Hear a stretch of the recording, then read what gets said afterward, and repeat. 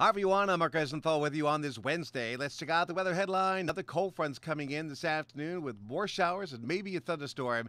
Then we're going to have to deal with a big whirlpool of cool, unstable air over us straight on through Saturday. A lot of clouds, few showers, windy, cool. You know the drill. So for today, morning sun, then thickening clouds. Watch for afternoon showers and storms. It'll be in the mid-60s, but temperatures will fall once the rain begins. Becoming partly cloudy, cold overnight, 35 to 43. Here's the next 5 days. Look at this. Every day is the same deal. A lot of clouds, little sun, windy, cool, maybe a shower. 50s by day, upper 30s, low 40s at night. That's my forecast. Thanks for checking in. Please stay tuned for updates. I'm Mark Eisenthal.